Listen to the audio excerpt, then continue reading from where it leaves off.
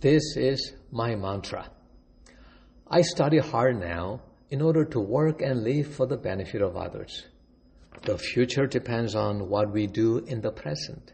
Learn as if you were to live forever.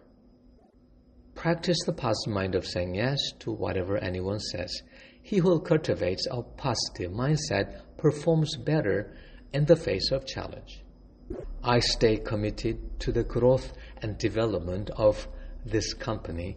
Practice the generous mind of giving to everyone you meet. I am a person of integrity. Integrity is the foundation that a successful life is built on. And here's another wonderful story, aka Dharma talk. When a wicked person is well off, people say that good people frequently lead miserable lives and the wicked lead fortunate lives.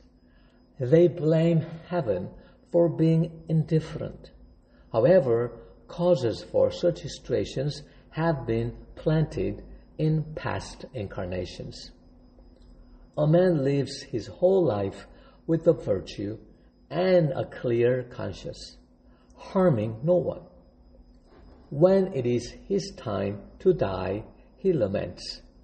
He is full of regrets, thinking that helping other people, volunteering for the town, and doing all the things that others did not want to do was just a burden for him and his family. As he's dying, he thinks, even if I have to cheat others or harm others, I have to be well off first. That's the most important thing in life. As he dies, lamenting his poverty, he imprints that last thought in his mind. When he's born into his next incarnation, he lives his whole life trying to be wealthy, without worrying about compassion or morality.